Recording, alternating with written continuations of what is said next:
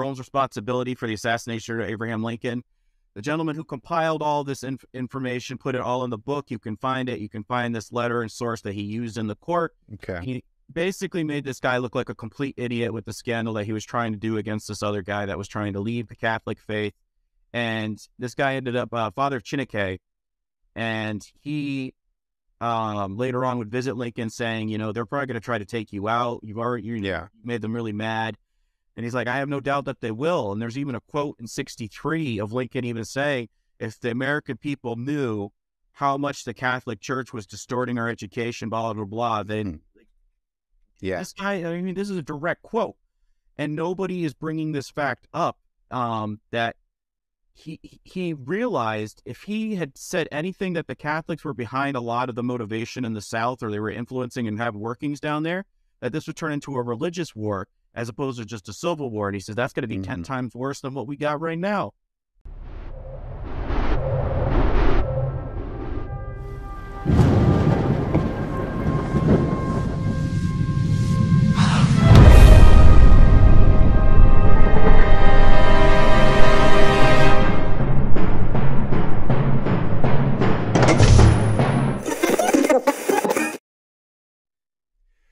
Welcome to Far Out with Faust, everybody. I am Faust Picho, and today I'm very excited to be joined by Brandon Kroll. Let me tell you about Brandon, what he's been up to. This guy is a data analyst at heart, whatever he says. He loves researching history, reading, writing. He loves fiction, nonfiction, and poetry. He loves writing about conspiracy facts, although he might mention them as theories. Those are some of his favorite topics to write about. He was president of his college's newspaper and book club, and while there, he was published in the school's literary journal twice for second place in a statewide writing competition. So he's also great with the pen or the keyboard, whatever you prefer these days. Brandon, thank you so much for beaming in, brother. It's great to have you on the show. I appreciate being on your show. Thank you for the invite. Yeah, man. So let me tell you, full disclosure, how I came across Brandon. He follows me on Instagram. And a lot of his content, very much it cross-pollinates with mine. And he has continuously commented in a way that is very generous with his knowledge and helpful towards whatever crazy post I've put up. And his comments always are provocative and they're great. So finally, I was like, hey, I gotta pick this guy's brain. He has a lot of knowledge, some stuff that I never heard of. And so I was like, dude, you gotta come on. And he's like, all right. So Brandon, what am I missing, man? Anything about you that I should have mentioned that I didn't? Well, I guess one thing is like my educational background. Like we were talking prior, I only made it to 6th grade because there was a lot of issues going on with the homeschooling aspect. We were going to do a move, didn't do a move. It ended up, getting postponed. Schooling was all packed up. So I just ended up taking a GED and then going straight to college. So and you were adopted, you mentioned, right? Yeah, at 4. Okay. Wow. And so you got a GED in 6th grade? From 6th grade to GED, yeah. Wow. I have a few friends that dropped out when we were in like 9th and 10th grade who ended up getting their GED, but I've never heard of anyone getting it so young.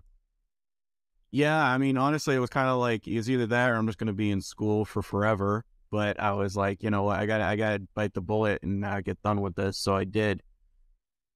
Cool, man. I was gonna ask you about that a little later, but so then you still found a way into college and more schooling, right?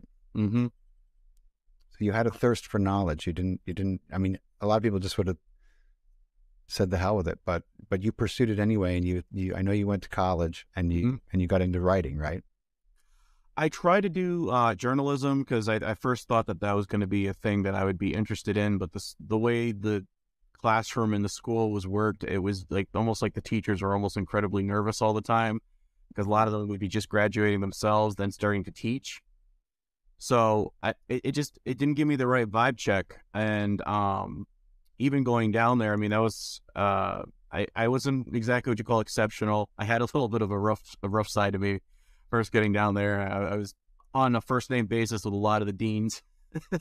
Yeah, I know how So that when I is. came back to Connecticut and I made dean's list at my local community college, I honestly did not know what that was. I had to Google it because I thought I was in trouble, and I was You're like, like, oh, delivering the mail. I'm on another Let me list. know. That's fascinating. That's hilarious. You're like, oh Shelter shit. homeschooler, total disclosure, I was like, I had no idea what that was. So when I got that for like a couple of years in a running, I was like, okay, well, that's new. That's hilarious, man. Yeah. That's cool though. Good for you, dude. Look, it's not easy being an orphan. That is a big thing to overcome. A lot of Yeah. people can't and don't. So kudos to you there. And the fact that you were like, you know what? I want to learn more. I'm gonna go where I can to do that. Good for you, dude. That's awesome. So before we jump into some of these topics I'm excited about, tell me about this. Tell me what this means. I think this will give people a little idea of you too. In one of your posts, you said that you are 100% Christocrat, which that's more self-evident than some of these other ones.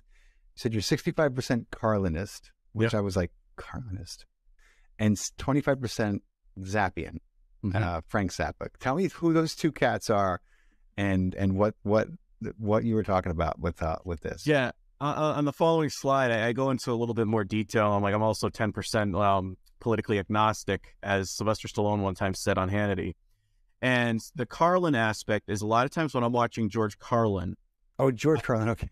Yes. That next slide, I went a little bit more in detail. But a lot of the stuff that I watch of his, minus his atheistic view in abortion, I liked a lot of his views, his cynicisms.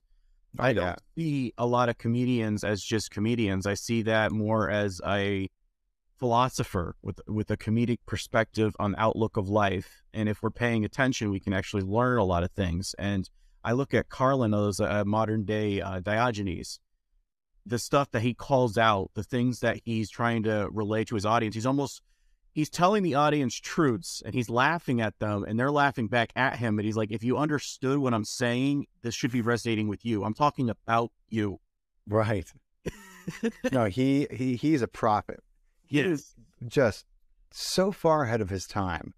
Just incredible. The things that were coming out of his mouth. I mean, he was so far ahead of the game. My God, if he was around now, they would have had to cancel him about 50 times over. And he would have, had his finger out the whole time. Yep. Like, he was amazing, man. So just incredible dude.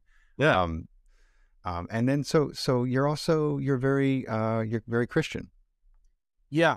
I which is ironic because with my upbringing, there was a what do you call it? Like, kind of like a hypocritical undertone. My dad was very adamant with us for like our reading or schooling, like make sure the curriculum was very Christian based, Christian background, but there were issues going on in the household that was how do I put that?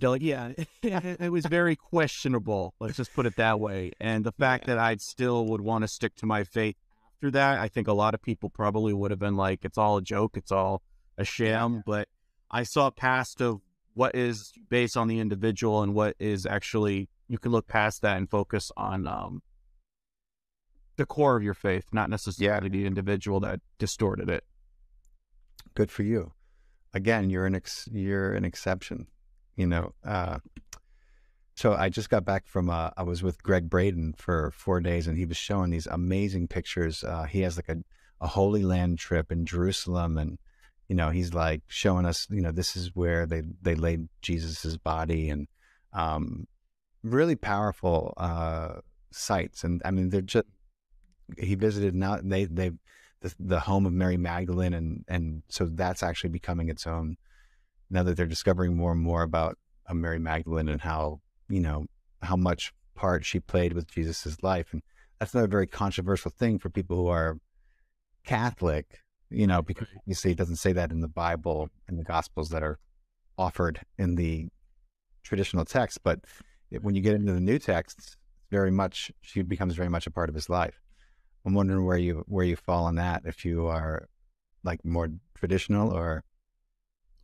I'd say I lean more traditional, only for the reason being is that his purpose wasn't for mating. It was more so of creating. I mean, I could go on a whole rabbit trail if you want right now, explaining the aspect of communion and why I would say that would not necessarily like debunk, but it would put a very counteractive argument on the little evil there of trying to see yes or no.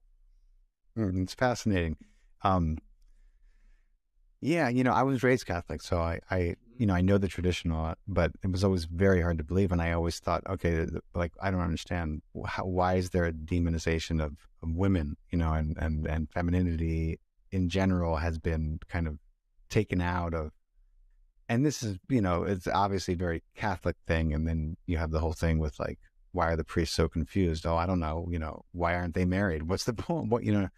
I, I have a lot of problems with it, but, we don't need to get into it too much. No, and even what you're talking about, if anything, if you want to go into like stuff that makes people at my church upset, just start asking about the verse Genesis 6:4 with the sons of God coming down, having, affairs with the daughters of men.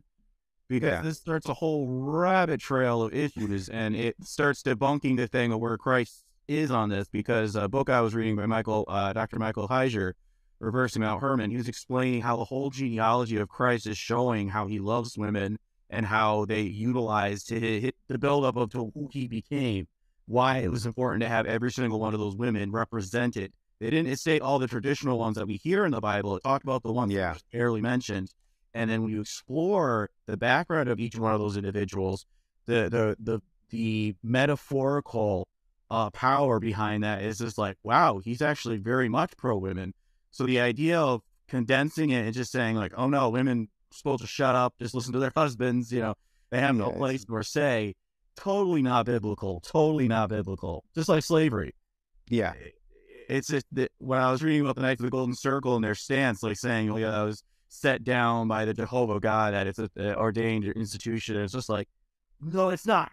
And I don't know where you're drawing this conclusion. There was a time and place for it. And it wasn't necessary at that time when they were trying to install the Golden Circle, which again, I don't know why history doesn't talk about it. But anyways, we'll revisit that because I'm interested. But speaking of slavery, you have some fascinating information about the Civil War, and I know it's one of the areas that you've accumulated a lot of knowledge of, and it there's a. Like my 11-year-old was just learning about the Civil War, and he's in 5th grade, and and I'm like, what are they telling you?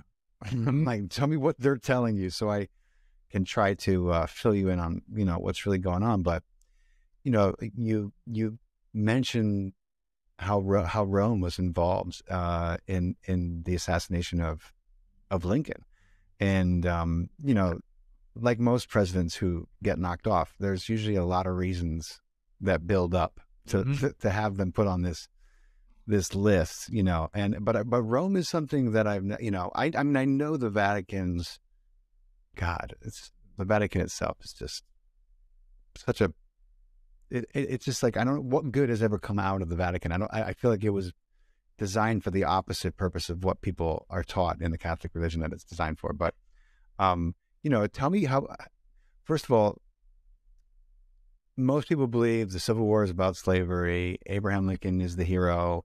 He was morally against, and I'm not doubting that this is actually true, but of course we know that there were a lot more things involved in the reason why there was a civil war in America. So I'm just wondering, enlighten me about some of the things that I probably don't know, and then go into, how Rome was involved with Lincoln's assassination. So you kind of want a build up of what the Civil War led to? Yeah, like, most people have a decent idea of it, and maybe not so decent these days, but, we know that he was shot by John Wilkes Booth. Yes. Yep. We know it was in a theater, right? We know that he was a hero and that he went to war with the South, and it was a grueling war. And that, most people believe that it was over slavery. And most people don't know why he was shot. They think that Booth was a nut, that he was insane, that he was, the typical story about the assassins in our country is they're lone, insane gunmen, hell-bent on some political manifesto, as if that makes people homicidal. Fill us in on what they're getting wrong. Oh gosh, I might be going for a bit here. Go for it. I guess the best way to define it is that during the early 1800s, with the around 1812, 1815, whenever Haiti had their revolution, this freaked the South out big time because they're a newly formed country, they're newly formed colonies. They're seeing that slaves can revolt and then, take power and reclaim the island as their own. This is what was the beginning stages, what was setting the South's mentality of, we cannot have that down here. I guess that's what you could say was the origins of keeping it solely in a racial class, as in with skin tone, as because we always skip over the Irish aspect of the slaves that were there. But what's the Irish aspect of the slaves over there? So a lot of them, one of them was actually a grandfather of mine. He was on the Mayflower. His name was Soule, and that's Soule. And apparently he was an indentured Irishman that was going along with one of the families there. Again, indentured is your slave or servant for a certain period of time, and then you gain your freedom after you've worked off whatever loan, money, multiple issues, like money lender issues. Your father owed something. There's multiple aspects of how you would get into the indentured field, where you just wanted to book passage and the other person paid for it for you, and then that you would work for them for a number of years, and then you get, you get your freedom back. So the Irish were treated horrible. I'll probably be doing a post on that because I was reading an article, and we totally bypassed like one of the first slave owners in America. If I'm not mistaken, he was the first. His name was Anthony Johnson, and he went to court to ensure that his black slave stayed under his roof whatever his contract was actually over. He went to court and saying, no, to make it so it's property. Yes. That we totally bypassed that in history. So I'm like, yeah. Anyways, so going back to like 1814, 15, somewhere within that period of time, this is when the wheels began turning in the South with how can we start fixing this issue. And then you had the Amistad incident in the 1840s, where they made the movie with Anthony Hopkins and Matthew McConaughey. I absolutely loved it. I was actually impressed that Spielberg touched on that subject. But again, 20-something years ago, a lot of them were touching stuff that I was like, okay, I guess that makes sense. But it was very insightful for me because it helps connect a lot of the dots of the books that I read, and getting a visual perspective. I'm like, okay, that makes a lot more sense now. So by the 1850s, we started getting a group that was coming up into play, and I don't know all their names because I read a ton. I don't remember all their names, but Knights of the Golden Circle book is for like $35. You can get it on Amazon if you're interested in learning how they forged in Texas. They started creating an empire that they wanted from the Confederacy states to California, Mexico, a good portion of all the South American countries, so like Venezuela almost. It included Cuba, Haiti, and Jamaica. That was going to be the golden circle of slavery. Basically, we have our own vision of how we want this half of the world to go. Whatever you guys want to do in the North, be our guest. We don't want to deal with that anymore. And so their vision was to have this already in play. And when you're hearing about John Brown, are you familiar with that guy? Not off the top of my head. He was the individual that was kind of called like the crazy, what do you call it? Trying to think of the term. Is it abolitionist? Abolitionist, I think it was, right? Abolishing slavery. Oh, so he was for the end of it. Yes, but he was going to do it via violent means. But what I've been reading, again, this is strictly theory. I do not have definitive proof. But one of his first incidents or acts of violence was against a guy in Kansas. He rode up to the guy's house in the middle of the night, pulled him out, and his sons and him beat him up with like this broadsword, and they freaking killed the guy. But what I'm reading with the Golden Circle is that they're from Texas, but they were all the way up into Kansas, Missouri region. I'm beginning to think that John Brown was like, you guys want to go violent? I'm going to go violent with you guys because I want to end this in a righteous way. John Brown actually made it all the way to Harper's Ferry, Virginia, and he was going to be arming the slaves down there by taking over the military, wherever they were storing all the ammo and stuff like that, and then go through the South, start arming the slaves for revolt.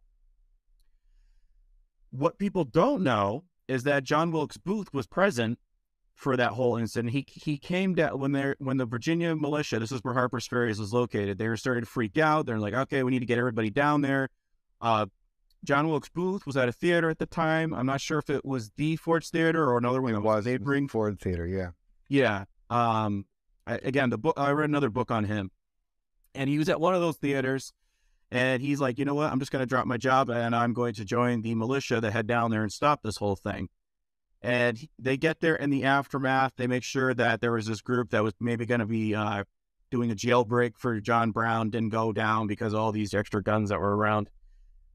And John Wilkes Booth actually talked with John Brown, and he was totally against abolitionists. He didn't like them at all. And when he saw John Brown hang, he said to the guy next to him, he says, I'm never going to be going down like that. If it ever push comes to shove, I'm not going to go out like that. It just seemed like a long, drawn-out process. He didn't like that aspect at all. So the Knights of the Golden Circle, I'm not sure how or when, but I do know that Booth had a tour that went through Oklahoma and the Texas region, and that's possibly when they recruited him, because he was a member. And that's something that a lot of times, again, not a crazed gunman, because if you're part of an organization and you know what their That's right. root causes and stuff like that, you start connecting some more dots. And again, I've read these other guys that are part of this, Civil War Association, this group, blah, blah, and they're kind of like, no, some people theorize this, but I start connecting dots and names, and I start making a little bit of a compiling of, oh, okay, I know who was the one that recruited you. I know now the guy that connected you to this guy. And in the aftermath, it's just damning all the way, and that's the book that I posted that you were referring to. So Booth, when he was 13, I believe he was 13 years old, he talked to a gypsy lady, and she did a palm reading, and she says that you will have a quick and fast life, and you will go out with the nation screaming your name. Wow, that's what he said? That's what she told him as a prophecy reading his palm. But how do we know that? Because did he write that, or did he tell someone that? He was there, I think, with his sister, if I remember correctly. I think her name was Asia Booth. He ran up to her and said, this is what she said. And he kind of was chuckling himself. He's like, yeah, sure. But that's actually, lo and behold, as he was dying, he couldn't move his arms and his hands, but he is asking someone to lift them up. And they did. And the first thing, he looks at both hands after he said, Mama, he looked at both his hands and said, useless, useless. Then he died. Wow. Yeah. And I'm like, whoa, talk about a full circle of having a flashback, your whole life flashing before your eyes right before you die, So Booth was recruited by the Knights of the Golden Circle. This is my best thing that I got going on. And when he went up into Montreal, Canada, this is where they started planning. This is where they started coordinating how are we going to take out Lincoln. And there's a quote in the book, let me try to get the name, Montreal, City of Secrets. And as I was talking on Nick's podcast, whoever edited his book, I feel so bad for him. He only needed like 110 pages tops, but a lot of it started repeating itself. Yeah. Or like, it was just like, they just threw it all into the book. They're just like, we're not even going to bother editing. But what I did find in there is that this Montreal was where the Confederacy had their hub, their main hub for their Secret Service, because it was perfectly perched right into New York, to Vermont, to getting into all the northern cities, especially New York, which is where they were building the Monitor, where they had they were burning several cities at one point for sabotage. It's also where they coordinated the St. Albans raid. A lot of people aren't familiar with that, but with the contingency of Confederacy soldiers that went into St. Albans, robbed several banks, then rode back into Canada. That was all planned in Montreal. Wow. Yeah, that caused a huge incident in 1864. And they were all like, are you serious? You guys were planning an invasion, basically, a neutral territory, and you guys didn't do jack about it. So that caused a whole scandal and almost got us back into a war with England after the Trent affair. Yeah, but Booth was up there, and he even bragged that even if Lincoln gets in again to this next election, or if he doesn't, He says he's going to be meeting his, I think, Karam something. Basically, it was a term that when all the balls are going to fall into the place with the holes, this is going to be his last time ever as president. So the fact that he made that little braggadocious claim, and this guy he witnessed it, he talked about it later on. It was like, okay, so this wasn't just a crazed gunman. This is a recorded witness having a conversation with him over a pool table that this was going to go down.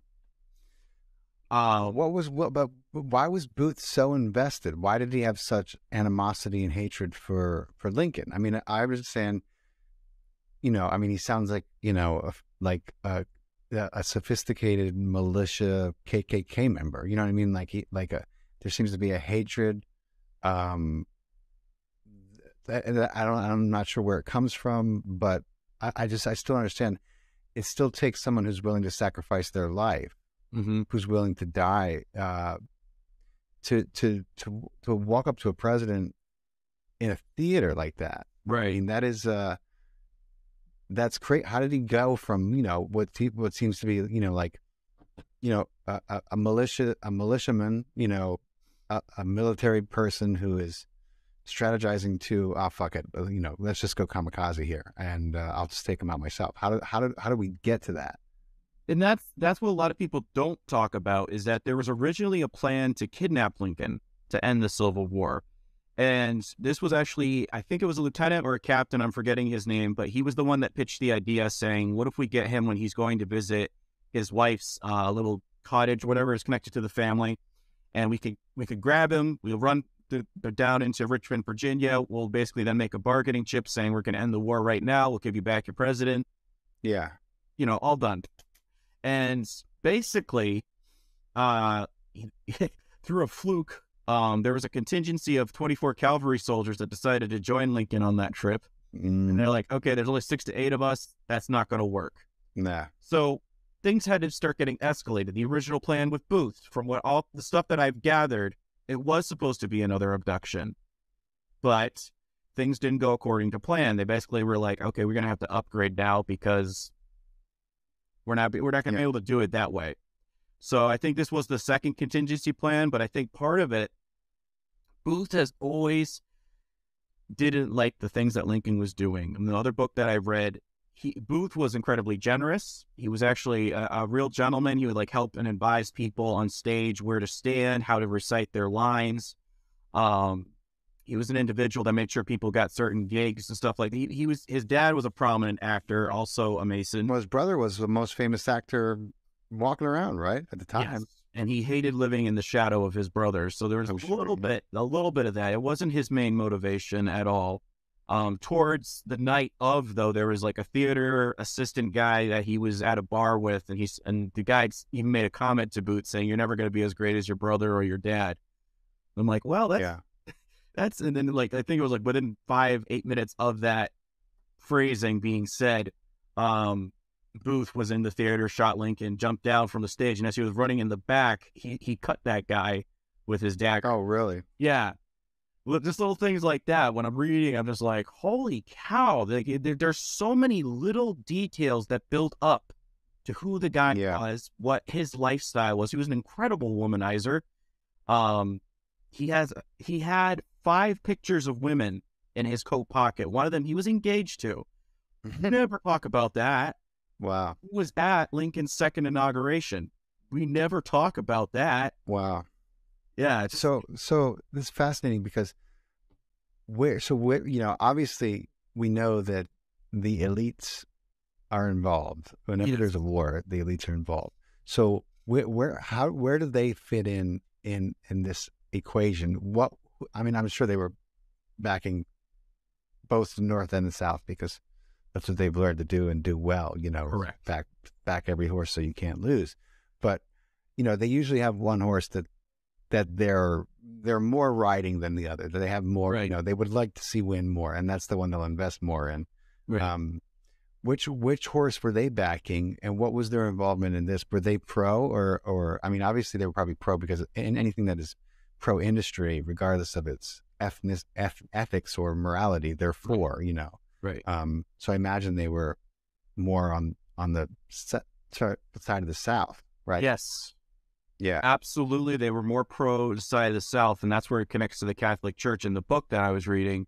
The minute the papacy basically declared the South its own sovereign country, the North had a huge desertion, or people just leaving ranks. Not, they're like, I'm not doing it anymore. And the guy listed the numbers of how many were Catholics that bailed during this time. A lot of them are saying this is where we started getting the draft riots, I believe, in the movie with Leonardo DiCaprio and what's his face? Last of the Mohicans. You guys will know who it is. Yeah, Daniel Day-Lewis. That's the guy. Yeah, that's where that whole scenario where they were doing the draft riots and stuff like that, that gangs in New York, that was all going on during this time. Oh, okay. Again, multiple things were at play. Yes, there was some racial issues and race riots and stuff like that. But it was because people were basically saying, why am I fighting this war anymore? Especially if the Catholic Church basically approves, gives their thumbs up of saying this is its own country. In the South, the bad guys who they had in play was Judah Benjamin. And he was in charge of the Secretary of War at first, and then he ended up being the guy in charge of the Secret Service. So this is their little connection there. He was the only Jewish member of the cabinet down in the Confederacy. And again, I would love to just write a book or just do posts on the cabinets of both sides, because you learn so much from the personal lives of each individual in the cabinet. What's their motivations? What did they do in their personal life? Yeah. So yes, they were definitely betting on the South. What's the name of the place? I'm drawing a blank at the name, but this is where the ship, the Alabama, was made, and the Alabama was a huge what do you call it? The blockade that was controlling the South. The Alabama was basically a rogue hunting ship that was sinking Union ships all over. They went to the China Seas. They hit European Union vessels. They hit up in Massachusetts, everywhere. They were notorious. And this was built at Liverpool. That was it. They were built in Liverpool, England. When we get the Trent affair going on, I think this was in 62, 63, and they captured the two Confederacy guys that were going over there as emissaries. That nearly propelled England into joining. They literally sent soldiers that were already north in Canada. They sent a guy down to talk to Lee, and he actually witnessed the forces on the field. He's like, you got a skimpy army, but these guys are loyal to you. That's impressive. He was giving compliments. They were coordinating all kinds of battle stuff. They were going to send a whole bunch of steamers across the ocean. This is where Lincoln was like, crap, I think we're going to have to turn over the emissaries, and we're going to have to call this off because I cannot fight two fronts. But this is what they actually were wanting. This is why they did the St. Albans raid in 64. They kept trying to irk and getting the support, the additional alliance of either France and or England to just join and help tip the scales of the battle. This was actually one of the primary reasons why Lincoln was signing the Emancipation Proclamation, because both of those countries, while they were talking a big game over in Europe about possibly joining the Confederacy, he knew that both of those countries had banned slavery. So if you sign the Emancipation Proclamation, this is a double-edged sword, saying if you guys join, you'll be joining the side that's pro-slavery still, and that's totally hypocritical of what your side says you stand for now. So it was a double-edged, because even though people are trying to take one quote out of context, saying if you could end the war without ending slavery, and again, you have to understand his mentality is that he's like, this is what they want, I get it, but if I could end the war, well, everyone tries to amplify that and saying, oh, he was totally racist then. Yeah, no, I know. I don't believe that. I don't think that, I think he saw and had a problem with slavery. He did. Absolutely. I think he did. I think he was, and there was a lot of reasons why he went to war, but I don't believe that the hype about, oh, he was actually, I don't think it's ever that simple. It's not, because there's a lot of reports about him being examples when he was like 6 years old. The first time he saw a black guy was pulling a cart like an ox, and that was what the first thing that resonated with him is like, how can somebody be so inhumane as to do that to somebody else? The second incident was when he was down in Louisiana during his riverboat days, and he witnessed a slave auction going on there, and that really triggered him off. He literally told his guys, like, I got to get out of here. I can't stand another minute watching that go on. So when you're looking at what was pre-Lincoln, it doesn't sound like he was pro-slavery at all to me. It sounds like, yes, I understand they have their preferences and whatnot, but every time I'm looking at incidences with Lincoln, he was always a guy that went up against the crowd. And even the Spanish-American War, he said something where he's like, how do we know where the borderline is? And that made all of his colleagues were pissed at him. Like, why do you got to be the one guy that's asking that question? Like, I just want to spend, Union blood. I just don't want to uselessly throw it out there. This is not a war that we need to be doing. So he wasn't pro-war and maniac. I mean, you got to look into Buchanan. I was getting in an argument with a lady online. And I'm like, you know what? I'm not even going to continue. But I gave her all these references and quotes of how to support my argument. And she just kept saying, well, did you read this author's book? I'm like, well, she like it's referring me to the CDC at this point. I'm sorry. You know what I'm saying? Like, I'm giving you five. Exactly. Like, you're telling me this one author who's proclaiming the tyrant narrative, you know? Yeah, of course. That's his story, right? Right. People, man. And to continue with what you were saying, supporting both sides, this is where going down the rabbit hole, both books. Edwin Stanton, who was Secretary of the War under Lincoln, he was a backstabbing, not a good guy. He, his brother-in-law was in Montreal. He checked in directly after by the name of Sarah Slater in the hotel where it was known to be a huge Confederacy hub, and he used his own name. Now, if this is a time of war, I don't think you're going to be an idiot in not knowing the name of the national, international police agency of the Union. You're going to know who it is. You're not using an alias, and you're signing in directly after somebody who is known to be a Booth conspirator later on. So him and another guy, Lafayette Baker, who is in charge of the Secret Service for the Union, blah, blah, blah. He's like one of Edwin Stanton's most trusted guys. They were up there in 64. There was a lot of backroom dealing. In 64, October, there was a cotton for contraband deal that was being made by Lincoln. And this is one of those scandalous things, because this is right before election. You're doing this in the middle of a wartime, but they were going to make a deal with people in the South, say, we'll give you some contraband like guns and stuff like that, but we need cotton. Remember, this is at least 3-4 years into a war. Your industries are kind of in a crappy situation. At the same time, you really want to keep funding the enemy.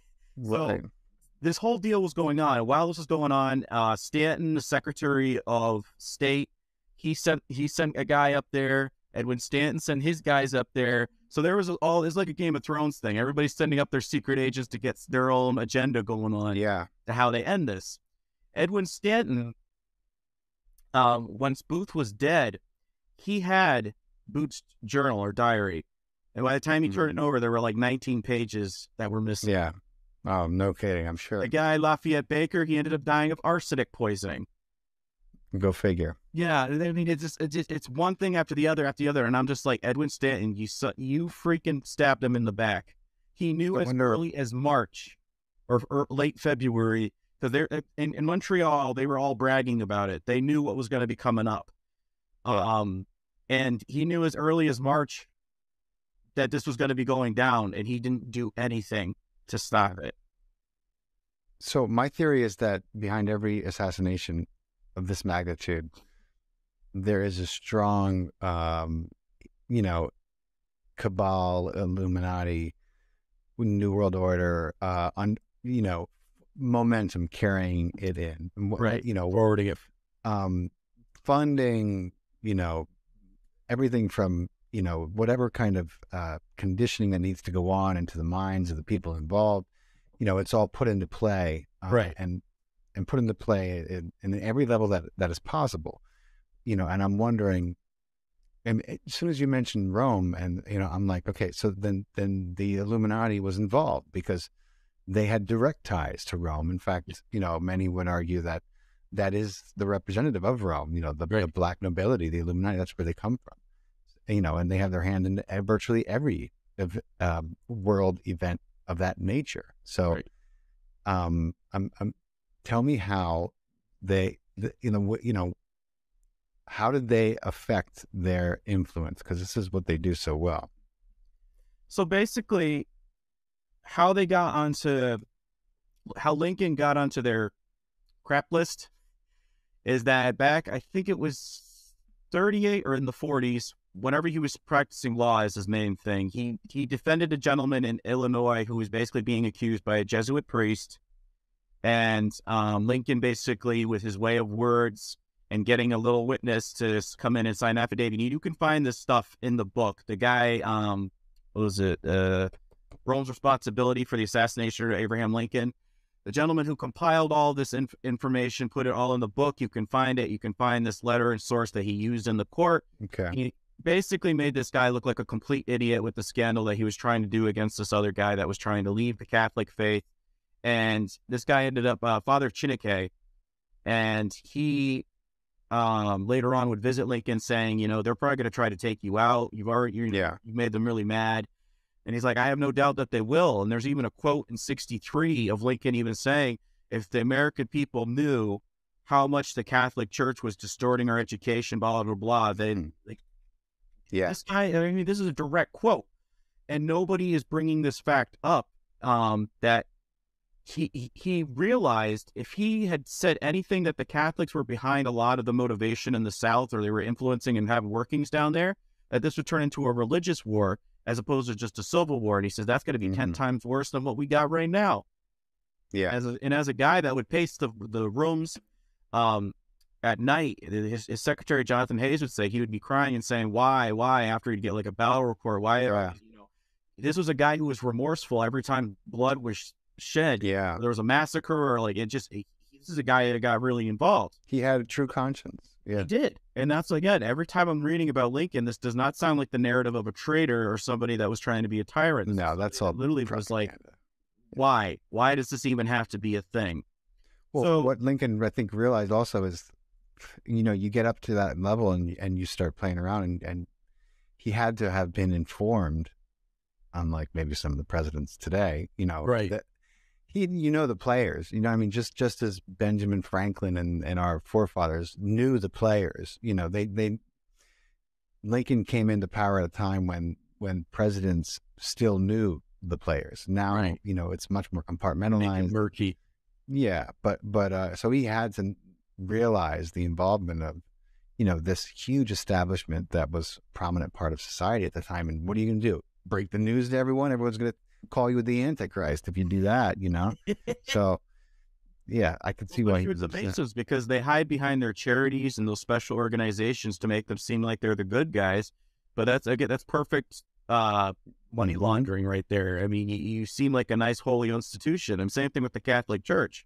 They're loaded and have more money than God, but at the same time, they're saying we need help when a church burns down in modern day. It's like, dude, they've said they're handing baskets around. Yeah. You know what I mean? I was like, wait, what?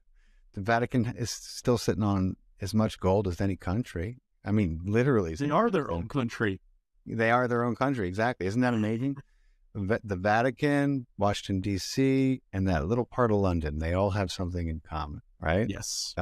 Wonder why they've made their own little stomping grounds there. The banking, the military, and the religion. I mean, if you got those three, you can control anybody.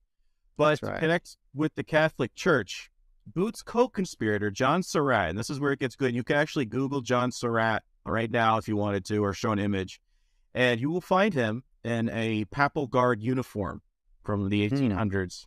Wow. Yeah. And this is in the book too.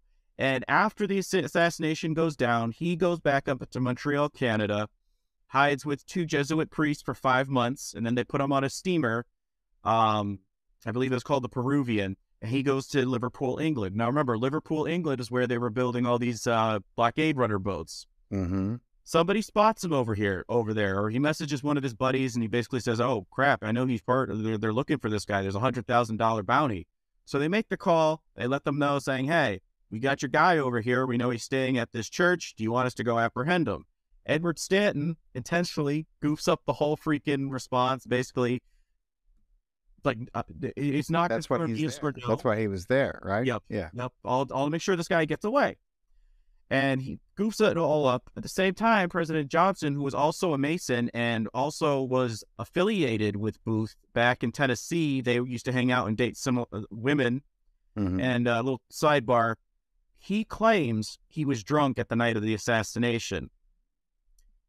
what really occurred is that Booth got a letter from a woman that was right next to the theater or whatever. It was close by. He used to hang out with her all the time. And she said, I'll let you do anything you want with me. And he basically, I can put together, he made her sleep with the president that night. The door was supposed to be open. The guy was supposed to go in, but he lost his nerve, didn't stab him. So to avoid scandal with sleeping with a promiscuous woman, he claimed I was drunk, as opposed to admitting, I think I just got duped. I could have lost my own life during this incident. So wait, who did that now? Who President Johnson, the vice president. Oh, okay. Yeah, but he also was a Mason. Again, I think there's certain degrees of Masons where some of their clubs can work against each other, or did at the time, because remember, it's order through chaos. As you can have different views, you can have different opinions, but at the end of the day, we want our own, we're going to get our end agenda across. So when he cancels this whole bounty on Surratt and company, that's incredibly suspicious, especially when you get a call that you've got the second guy that's probably the most, involved character of this whole thing. So this fluke goes on. He escapes. He goes to a little town outside the Vatican. He joins the Papal Guard, takes that photo, and another independent private investigator felt the need to go down there, trace him, found him. The Catholic Church is like, all right, our hands are tied. We can't keep, hiding you. Sheltering the guy, yeah. Yeah. So they hand him over, but he escapes again, conveniently. They finally get him in Egypt. They bring him back. He goes on. Jesus, he went all the way to Egypt to hide, and they still Cairo. Yep, and they extradited him back to the U.S. He goes on trial. The guy Thomas Miley Harris, the guy that was recording all this in 1885 in his book, said every single one of the people that were on the jury were Catholics. Yeah, gets off, and he ends up going on tours for the rest of his life. When he dies, he's buried with the full Catholic Church royal honors. For somebody who was supposed to be the son of a shoe clerk, what did you do? Because that's only reserved for people who did great things for the church, like a saint or something. Yeah. What did you do? Wow. So what needs to be also noted is that out of all the countries in Europe that sent their condolences after Lincoln died, the only one that was silent was the Vatican. In 1866, Congress passed a law forbidding all ambassadorial funds to the Vatican. Wow. They were like, wasn't reinstated until 117 years later when Reagan goes to visit the Vatican. Wow. That is that's what the real significance of all that was. And remember, Reagan went to Bohemian Grove. So when you start connecting those dots, you're like, oh, okay. Yeah. Okay. It's all one big game. And you guys were fixing the connection that got ripped apart then. But you had to wait some time, because if you did it right away, you're offering your, Reagan was also dealing in considerably more money than previous presidents with the Star Wars and the whole, which ended up being a bit of a, the entire Cold War was orchestrated and continued for decades solely for, the laundering of money. And of course, some of it was put into these weapons, but once you know how to make them, then the amount of money that Reagan funneled to the secret space program is enormous. And of course it was all under the guise of we have to compete with Russia. Meanwhile, the Rothschilds are the ones funneling the nuclear secrets to Russia, because you can't have a nuclear war if one side doesn't have nukes. Right. Go America. Just like the Vietnamese, the Viet Cong. We were funneling the North Vietnam soldiers, even sometimes through Russia. This is how far the United States will go to keep a war going. We're like, keep the party going. We are like the R. Kelly of fucking war. Anything to keep the party going. It's just it's insane. People have no idea the truth of these wars. We've funded both sides of every war. Sometimes getting caught red-handed and just being like, I don't know. Obama would have them drop the weapons off, and the soldiers would be like, but if we just leave them there, then the opposite army is gonna get them. And of course they're like, follow your fucking orders. Do what you're told. That's why you have your job. Right. But it's just the amount of stupidity that there's no willpower. Right. Right. It's a shame, but if people knew the truth, they would be shocked. They would be shocked. So that's fascinating that I had no idea Rome was so involved. I should have known because they're involved in most things. Now it's funny that these days, the Jesuits and the Jesuits, who probably have the worst reputation out of, well, a lot of them have bad reputations, but the Jesuits are kind of, like, there's such animosity for the Jesuits, and I'm like, so I've read a little bit about it, but I don't know a lot of where that animosity comes from, what the Jesuits did to earn it. Because at one point, I could send you some links for that. Yeah, I would love to learn more about it. But I know at one point, like, everyone seemed to be at war with the Jesuits. I was like, what the hell were the Jesuits? What were they doing? Pissing everybody off? Yes, they were. A lot of, even Napoleon knew that he was probably going to be poisoned. That's why he had the liver issue. That's why he lost the Battle of Waterloo. He was dealing with, it's not shingles, but it was some kind of disease where he kept crapping, and he couldn't sit on top of his horse and survey the battlefield.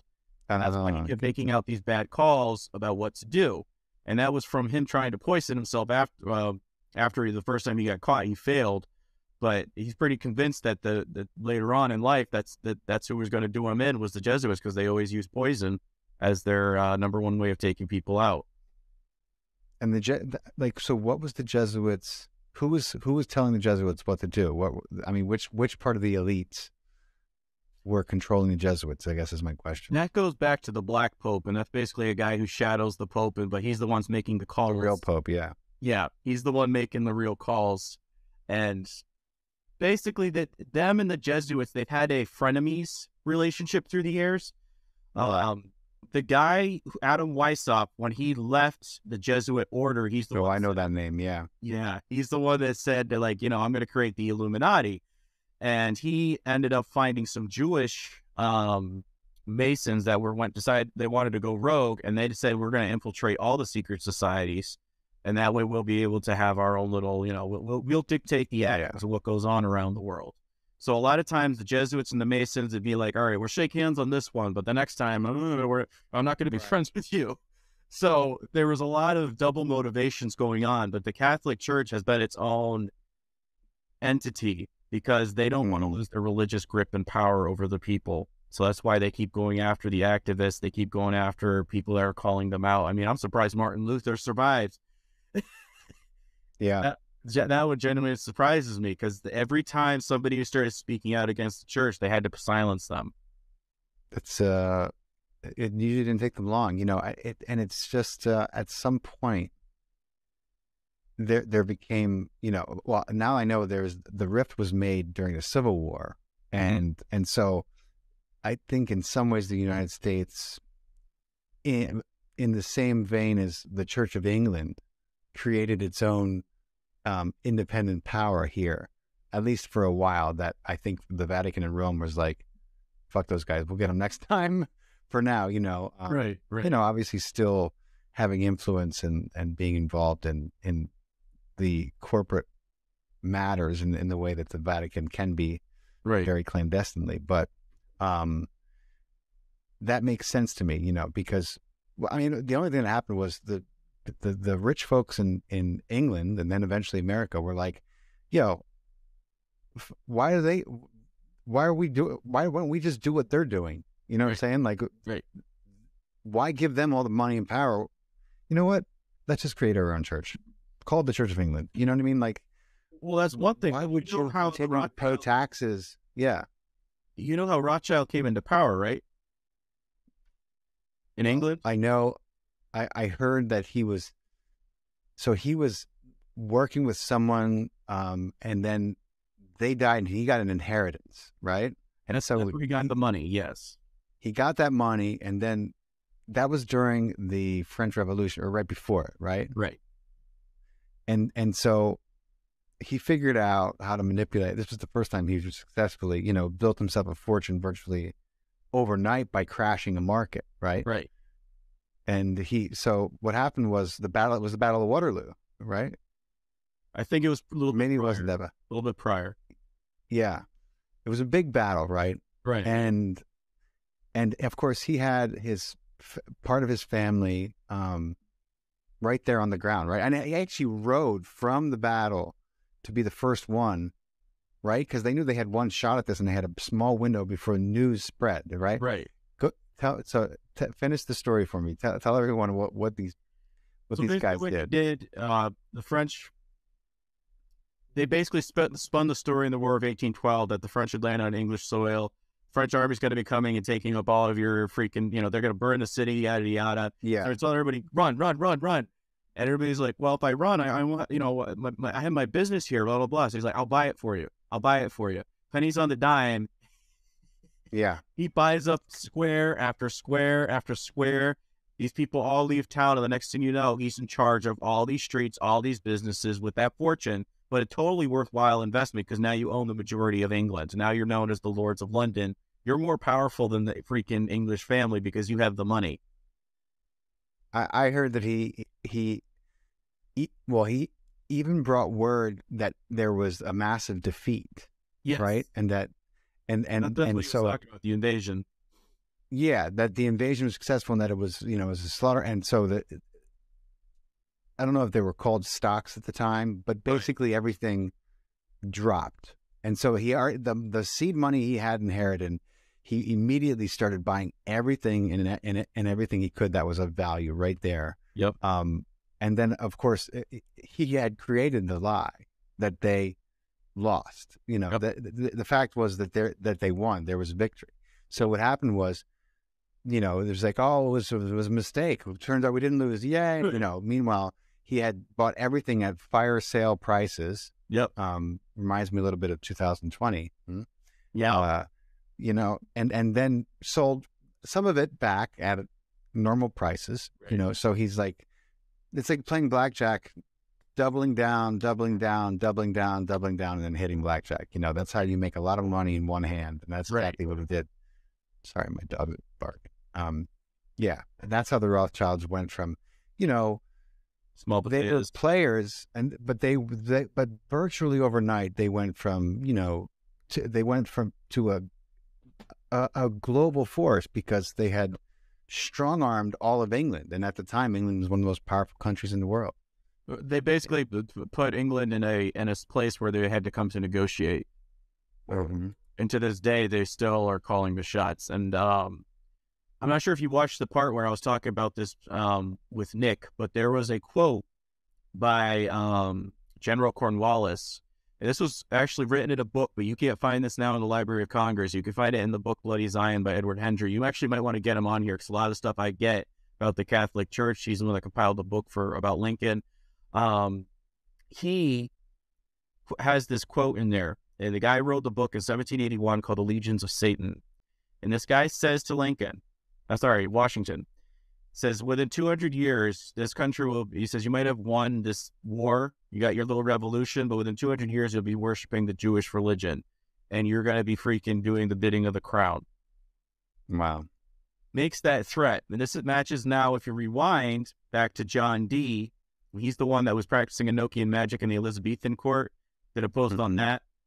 And all his symbolism, that goes back to the Tower of Babel. And the reason they built Babel where it was is because that's where the fallen Nephilim from Genesis 6:4 that I mentioned earlier, that's where they were locked up after their violation, creating the giant offspring that we read about in the Bible.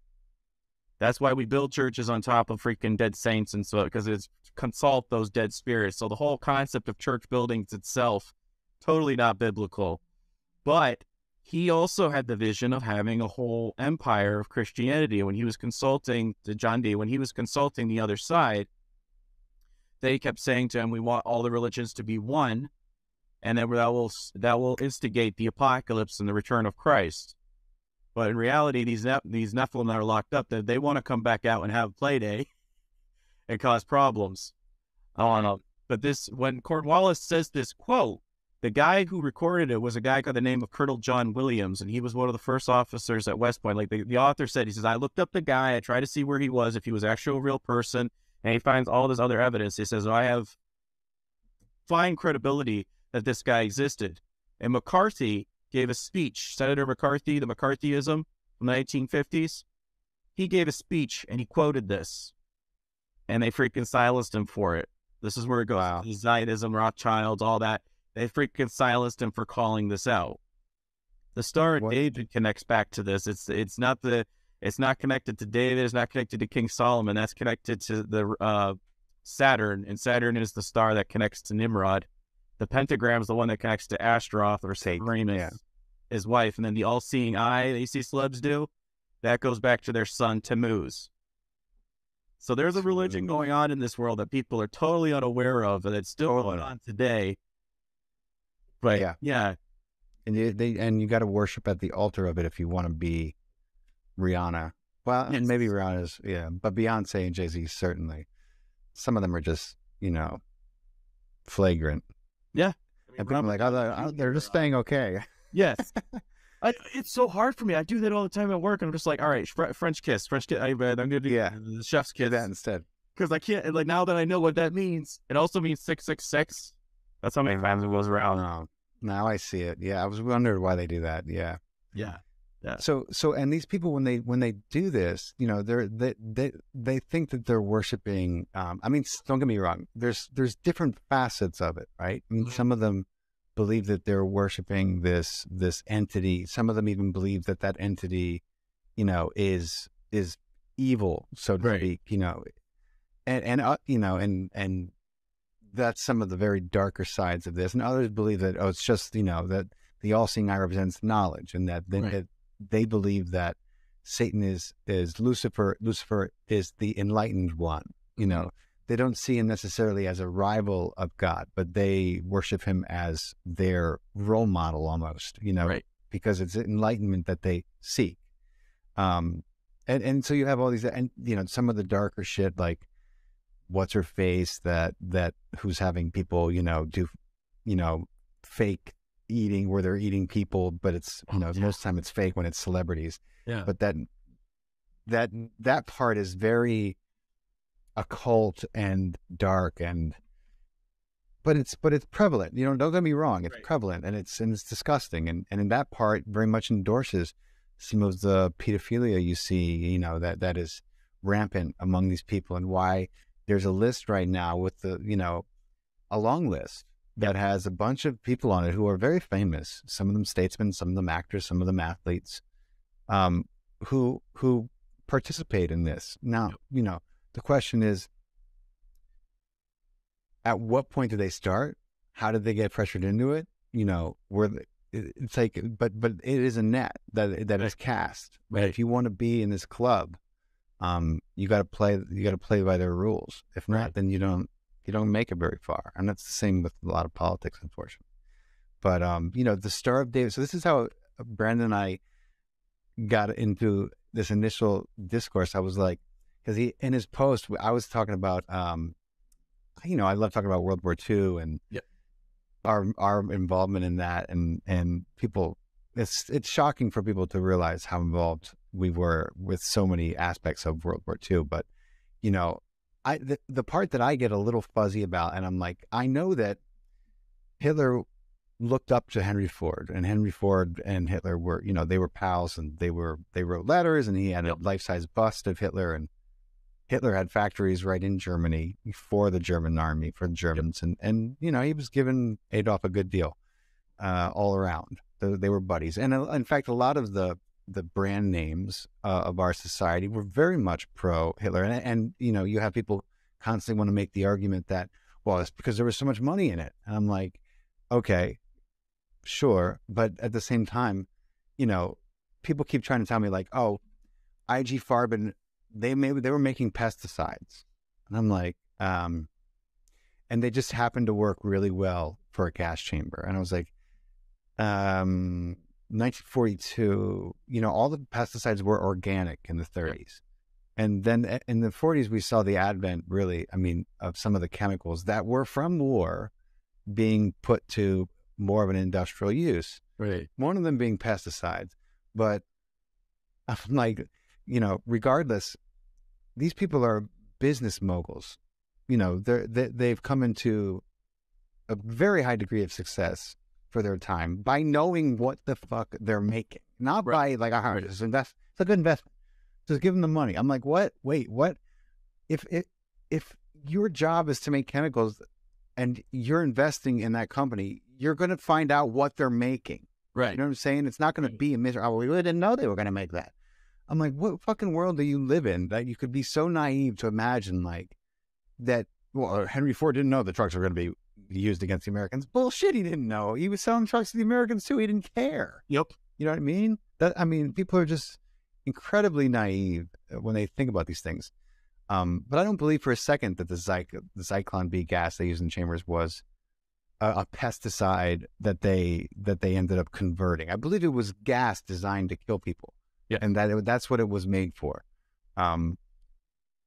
I don't know if you know anything about any of that bullshit, but I keep seeing people make excuses. But my question is, Hitler was propagandized into believing, I think, in a lot of ways, that the enemy were the Jews, that the New World Order, the Illuminati, consisted of a solely Jewish idea and concept and movement and force, and I don't know how accurate that statement is, but my question is, like, you have the Zionists, right? Yeah. Which, as I understand it, consists of the Rothschilds, Yes. Primarily, right? But the Rothschilds are also one of the biggest players and key elements of the Illuminati, and they have been for quite a while, right? So how do you, in one of your posts, you were like, the Zionists are fucking over the industrialists, and I was like, how and why, and how does there ever get to be a degree of separation between those two factions? You know what I mean? They seem to be part and parcel, and in fact, using each other to play nation states against each other. Well, tell me what I'm missing. That's what I tell a lot of people, is that they don't seem to realize when you're hearing Illuminati, you're hearing about the Knights of the Golden Circle, you're hearing about the Knights of Columbia or whatever. It is a multifaceted, designed intentionally Hydra, because if one goes down, another one can keep on carrying on the baton of what their end goal mission. It's a long game conspiracy, and they can go on for centuries and years. Yeah. And when I'm making that claim, you might want to look up the series Adolf Hitler, the Greatest Story Never Told. Yeah, I started watching that shit. I was like, come on, man. I mean, it seemed like such a fluff piece. I was trying to watch it. It does. But I start connecting it. You have to watch Dr. Walter Veith. He's got Dogmas and Doctrines. He was doing a whole expose exposing the symbolism behind the Masonic stuff. So yeah. I compiled like a 13-minute thing. It's like a snippet from that. It's a snippet from his lecture. And there's a snippet from a movie, Nuremberg, where the actor says specifically, Brian Cox, he says to the other actor, he says, "And where were you during the Jewish Freemasonry, blah, blah, blah." He specifically says, is it black and white? Jewish Freemasonry. Mm-hmm. And when I watched that bit in the movie, I said, well, okay, I understand the Jewish thing because Holocaust and all that, but what do you mean about this Freemasonry aspect? Yeah. Freemasonry actually goes back to the Knights Templar. And again, when you looked up the pirate post that I just did, makes huge sense here. And there's another book that I just bought. I'm forgetting the guy's name. I could probably send it to you later if you so prefer. And he makes a strong case that it was Jews that started it after the Khazars. They're the ones that started up the Knights Templar. And when they found this ring down there over in during the Crusades, the sigil that you see, that's modernly on the flag of Israel, the Star of David, that's supposed to be King Solomon's ring. And it was said that he used that ring to control the Nephilim that were under Euphrates to help build the new temple, the King Solomon's temple. So when the Knights Templar found this, they found out, wait, we have access to demonic powers and great forces underneath. Like, what do we need Christianity for anymore? So they started spitting on crosses and stuff like that. And then they formed the Scottish Rite of Freemasonry, which connects to Portugal and Scotland. And this is where Freemasonry came into beginning. So there's that aspect. Wow. Yeah. The book. There's a Scottish Rite of Freemasonry building, maybe like 20 miles from here. It's a big building. I was like, what the fuck? The sign is right out front. It's like Scottish something Freemasonry. I was like, I wonder if you just knock. I was like, what? It's crazy. There's a big old building. I was like, Right. I drove by. I thought I was like seeing things. I was like, huh. I guess they still having meetings, you know? They still do. And there's Yeah. several levels of doctrine. So, like, if you're level 1, you're only going to get the charities. Right. This is what people talk don't about realize. politics. And if you're a good person, you know, Right. people are like, listen, I'm friends with so many. They're good people. I'm like, that's because you're a good person, my friend. You know what I'm saying? Like, they're not bringing you up. You know, you're gonna make so far, and that's it. You know, that's the way it works. Obviously, that's the way it works. But it's hard for people to believe who have been lifelong members, and that's what they want. They know those people will be genuine when they speak about their Freemason friends. They know that people will hear them and be like, "No, man, Johnny's a Freemason. Johnny's got the biggest heart in the world." Yeah, of course. You know, what I mean, that's so smart the way they have it set up and compartmentalized. That most people will never believe it. It's a shame. And that's it's Bohemian Grove. Yeah. Who's going to think people who are getting charities and money for cancer kids is actually trying to kill me on a global scale? Because it's such a small percentage. You know, it's like the top 2 to 3%. Right. If that, maybe 2%. You know. Are you familiar with the Talmud? Dude, it sounds super familiar. If not, just reading this would give a lot of credence and understanding then the mentality of Jewish supremacy. So if anybody, this is my first question, if somebody says, "Oh, you're anti-Semitic," I'll ask them, "Are you pro-Talmud?" If they don't know what that book is, I'm going to say, "Shut up, you don't know what you're talking about," because that's a supremacy book. If you don't know what that book talks about, then that means you support Epstein's Island. That book says you can have sex with a 6-year-old girl. You can have sex with a 3-year-old boy. Damn. Yeah, it says it point blank. That's the Talmud. I've seen that book referenced, I don't know, 100 times. I'm always like, it's Talmud. So it's a supremacy book, but it's Jewish supremacy. Right. And it basically is. I see. Oh my God. They're still stuck in the mentality of the days after Joshua, and any Gentile, aka Goyim. So when you're watching that clip from Jesse Ventura's conspiracy stuff, the one about the vaccines, they said it's almost time for the great culling. The what? Great culling, the culling of a herd. And they call us Goyim. This is, again, cross-reference research. Okay, so culling of the herd. The Talmud basically says that as long as someone else swings the hammer and puts the nail into that individual, and we didn't do it, that was somebody else's actions, we're absolved of any crime.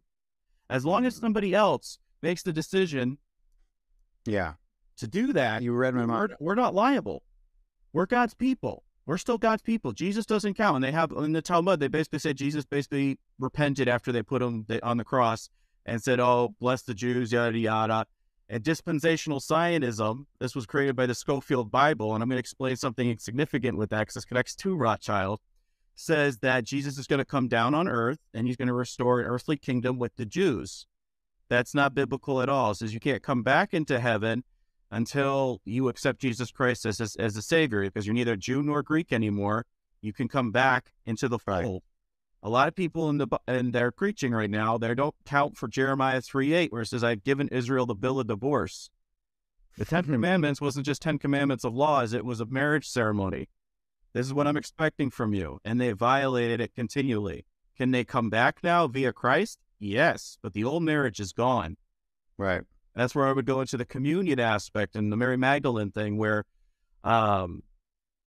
it states specifically that in Jewish culture, what the dad would do, he would get a young man in town, make sure he had a good standing, he could provide for his daughter. Think like the Fiddler on the Roof. I'm making sure that this guy's good for you because I want to make sure you're going to have a good upbringing, whatever. What would happen then is that they would bring the young man over, they bring the daughter over, they pour a little glass of wine, he would hand it to the man, he'd drink of it. They then take the same glass and hand it to the daughter. Now, it was here where she could respectfully refuse, "I don't approve of this match, I don't want to marry this guy."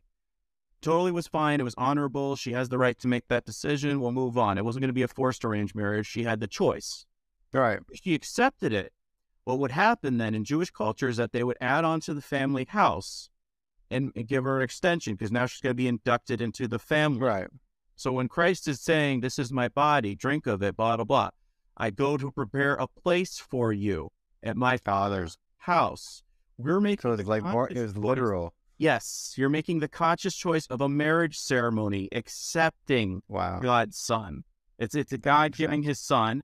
Now you have to make the acceptance of this relationship. So the whole aspect of communion, we've totally diluted Yeah. from what it was context and culture. But when you understand it, you're like, oh, why am I beating myself up saying thank you for dying on the cross for me? Yeah. When it's a marriage ceremony, you should be having like, a party and remember. And they're like, it's a celebration. But like, but everyone seems to be in mourning. Right. You know what I mean? Like literally on this thing. it's crazy. It's so confused. And that's why I feel like they're losing power and ground. And They are. That is systematic. And RFK Jr. came out and said they're going to be coming after religious exemptions, particularly in the North. And my God, they virtually eliminated them.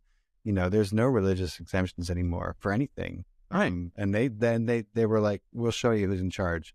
Churches are shut down. Walmart open, churches not so much. Bars. We'll show you where our priorities are, which is fascinating that people who are, quote, of faith were just like, oh, we have to stay home. Yeah. Or you have to wear try that shit 100 years ago, see what happens, Yeah. That was the biggest thing. I kept talking to my pastor. I was like, we're supposed to be preaching a story of not fearing death. Yeah. More of our thing, but we're wearing an emblem of fear on our face constantly. And I had a hard time in junior church because I'm like, I can't, I feel like a hypocrite. I couldn't do it. Well, you see why. That is exactly why religion has to be weeded out, because absolutely, it gives people an anchor to something greater than themselves, and that's a problem. Right? It's a big problem, especially when there's zeal there. That's a big problem. So that's you see it's happening, and it's like churches are closing. People don't go anymore. People don't go to work anymore, let alone church. No one wants to go anywhere anymore, but that's what they want. It's easier for them. But man, this is we're running a little low on time. This has been fascinating. Just two more things. Tell me, go ahead. Yeah, because it'll connect to stuff I said I was going to say it. The one with the forming of the IRS, I was talking about it earlier, but I said it does connect with the banking thing. Oh yeah, Rothschild agent. Jacob Schiff, he was the guy that went to Jekyll Island with the senator. Yeah. Yeah. And he's the great-grandfather of present-day Adam Schiff. Yeah. I'm just saying, when you look into this stuff, but to go further, the stuff that what Hitler's mindset was, when you're looking at the star that he put on the Jewish shoulders. Oh, yeah. That's basically, the whole symbolism of that is saying the cultural elements are more powerful than God. You look up the Walter Veith video. You can find it on Odyssey and I think on YouTube, Morals and Dogma. And it was branding them, saying, you guys think you're better than everybody else in our culture. You think you can control my banking system and stuff like that. He was pissed off, especially after World War I, because in the first 52 minutes of the Hitler thing, if you just want to tolerate that much, it talks about it. Where in Germany was kicking England's butt. They had him on their knees. I think it was in October. And basically Rothschild writes a letter to America and says, we basically need your help. If you give us Palestine, yada, yada. And this is from a Zionist perspective. He says, we want the promised land. You get that for us, we'll be a done deal. And that's where Hitler was saying, we got backstabbed. And they actually created a whole program, the Tel Aviv Accord, I believe, where Jews would put money into a thing. They would be shipped back to the Palestine-Israeli region. Yeah. And then the money that they invested into this would be given back to them. After America stuck their nose into the war, that program got dissolved. That was going on from like the 30s until like 42, 41. It was running that program. That was by Germany. By Germany, right. Yeah. Because they were already having a problem with Jewish businesses boycotting them. And they were the ones that were introducing, pornography and cinema and on stages and plays. And a lot of the Germans were like, what the heck are you doing? And on top of that, or like America, what are you doing to our banking system? We're having a big Right. problem with this. It's a monopoly, and they weren't appreciating it. And now, if you're going to be like, "Oh, come on, you're jumping the gun," I did a post. I read this guy's whole interview. It's from the book Bloody Zion, but this is a portion of his interview of revealing it. He wanted money for banking, gambling thing, and it goes, "Our power has been created through the manipulation of the national monetary system. The Federal Reserve System is fitted our plan nicely since it is owned by us, but the name implies that it is of the government institution from the outset. Our purpose was to confiscate all the gold and silver, replacing them with worthless, non-redeemable paper notes. We Jews have put issue upon issue to the American people. Then we promote both sides of the issue as confusion reigns. With their eyes fixed on the issues, they fail to see who is behind every scene. We Jews toys with the American people as a cat toys with a mouse." He was murdered 30 days after this interview. This is back in 1976. Did he really fucking say that though, or was it said when he admitted the whole thing, and then they were like, "Dude, shut up." This is he was talking about how. Oh, so he just was a narcissist and could not keep his mouth. Oh, I think I read about this guy. They were like, "Shut up! We're not invincible." And this guy kept spouting off because he thought it basically was acting like the war was won. And we were like, "Dude, we're still fighting. You can't be telling them this shit." And he was like, "I am the smartest. We are the greatest," and they were like, "Sit down and shut up." I was reading about this cat. Wow, that's crazy. I can send you the audio reading I did for that. But yeah, and it was like, you almost blew the lid. And this is what Hitler was talking, or the whole issue that was going on there. He didn't have the Jewish problem until they're basically saying, we can't allow this Palestinian deal to keep going on where you're getting people out of here. Wow. I mean, it's so much. It's still a little confusing, but... Oh, I could go on. If you want to have me back on explaining the star religion. That's what I'll have to do, because I got to go get dinner ready. But Totally. We'll have to do it again, my friend. It's been real. We covered a lot, and there's a lot more we can get into. So we'll do it again sometime soon. I appreciate all your time and your knowledge.